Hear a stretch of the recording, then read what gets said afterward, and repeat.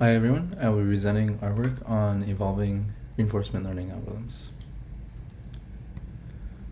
So today there exists a wide choice of RL algorithms, and each has their benefits and weaknesses according to the environment. And so the goal of this work is to automate the development of new RL algorithms, such that learned algorithms can outperform existing ones and generalize to a wide variety of environments. So to do this, we will represent an algorithm as a computational graph, which will compute the loss function for your parameters, which will then be optimized with gradient descent. So as an example, here's the computational graph for DQN, where we have input nodes in blue to represent things like the state, action, next state, and reward pairs. And then we have operator nodes in blue, which apply things like neural networks and basic math operators. And then parameter nodes in gray represent the parameters of neural networks. Well, finally, the output node in green, which computes the final scalar value, which will be minimized with gradient descent. And so for our search space, we use generic operators, such as basic math operators, but also transformation operators that can go from, for example, state to real value or state to a list using a neural network. So now we have this language, and how can we optimize over this space to learn new algorithms?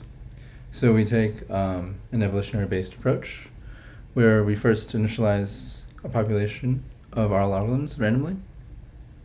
And a subset of this population can also be initialized with known existing algorithms to help the search process. So once we have this population, we can then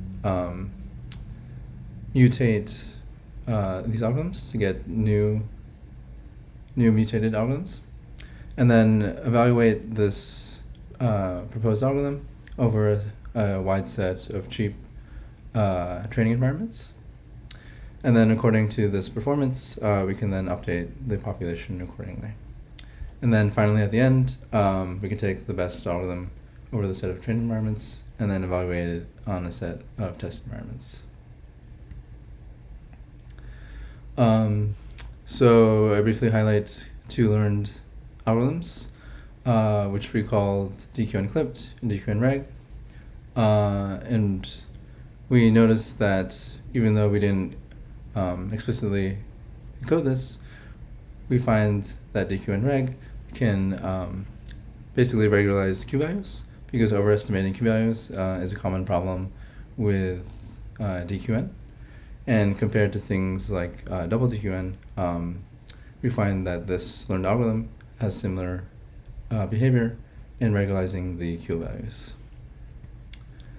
So over the set of both training and test environments, we find that our learned algorithms in purple and red can greatly outperform existing algorithms in both sample efficiency and final performance.